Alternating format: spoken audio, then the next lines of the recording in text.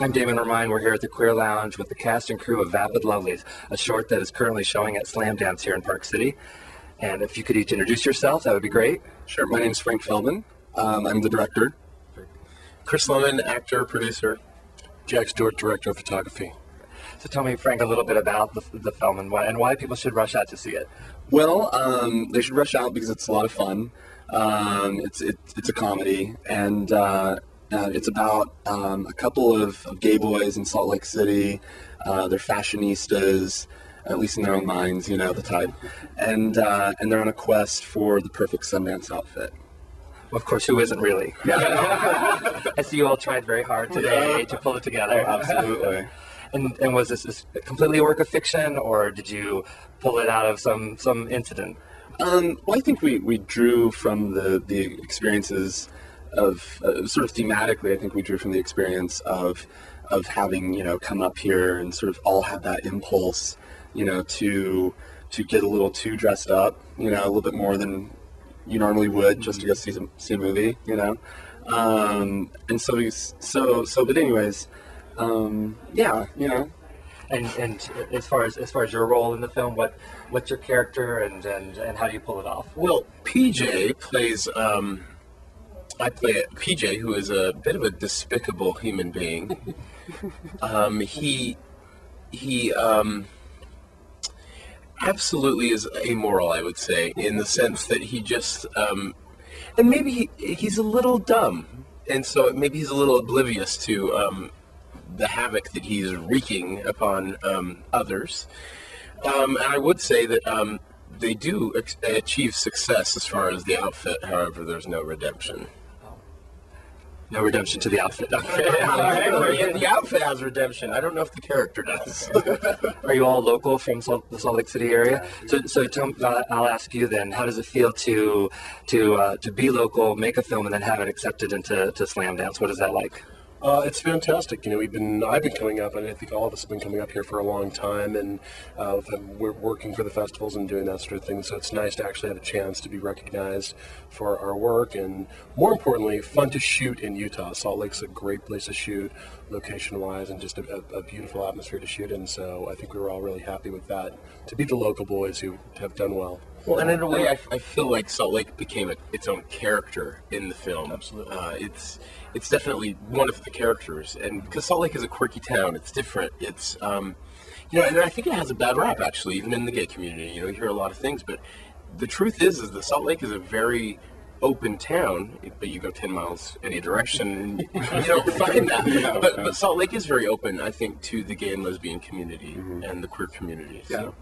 You know, I mean, we have a domestic partner registry in the city. Not a lot of people are taking advantage of it, but it is there, and you know, it's a really interesting place. And so I think personally that, you know, in the wake of Prop 8 and calls for boycotts against Utah at large, you know, there potentially could be a lot of damage to what is a thriving gay community. You know, we have a lot of gay men and women who moved to Salt Lake from Wyoming, from Idaho, because it's the big city. It is the big city for this area. In the crossroads of the West. In the Jello Belt.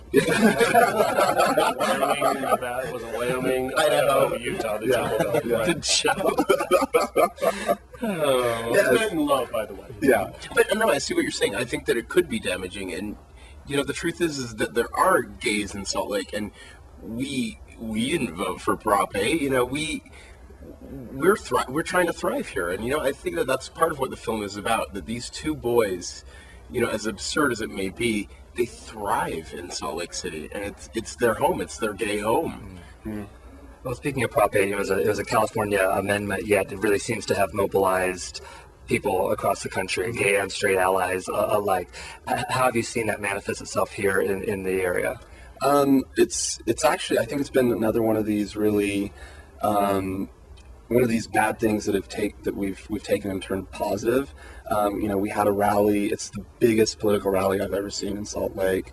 They originally assigned like 10 police officers to this thing, and by the end of it were having to shut down, like, I can't even remember how how many blocks around Temple Square downtown, which is the headquarters of the Mormon Church, and I mean, there was a constant stream of people just walking around these two enormous blocks of downtown Salt Lake. About 5,000 people in Salt Lake came out for this march, and I mean, it stopped traffic. Yeah. It was galvanizing in a way, because we saw the gay community really get together, and it was amazing. You know, traffic was stopped. I will, as long as I live, I will never get this picture out of my head of these cars stuck in the middle of angry queers marching, and they were terrified. These people were terrified, and it was really nice as a community to because we were here, and you know, we're on the gay side. I mean, we're all one family, I think. And it also feels great to be just, even if it's in a sort of a smaller part, like part of queer cinema, and we feel like we're being kind of part of the solution. I really feel, at least my participation in it, and being an expatriate Mormon and being very opposed to Prop 8 and all that's about, I do feel like our film is, you know, is kind of part of that movement. So it's satisfying for me anyway. So what's next for you now that you're accomplished filmmakers? Where do you go from here? Well, I think our dream for Vapid Lovelies would be to see it continue. It's shot kind of like episodic television. It's about 20 minutes long. It reads like television, and I would love to see it go that direction. I'd love to be able to keep working with these characters and developing more storylines, and just going that way. We would do a feature, we would do whatever with these characters. Give us work. Someone out there. Lovelies, please. Yeah. So I'm hearing that it's a backdoor pilot, really, is what it is. It's kind of a backdoor pilot. Okay. Yeah. And we're sort of in a new age now with new medium and new ways of delivery. You know, shows are being created, you know, specifically for online and for the web. Is that something that might be of interest, or?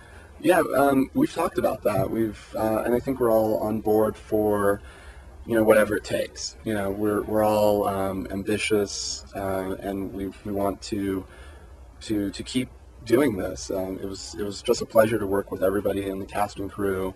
We never bickered. There was never infighting. There were never let's say 95% of the time. So yes, we do all want to work together again. And I'm guessing you got locked in for a long term. Yeah. Heck yes. That's something we're used to. I don't know what it is. Heck yes. You're golden. Very good. Guys, thank you for joining us here at the Queer Lounge today, and congratulations on getting into Time Dance. Thank you. Thanks. Thanks.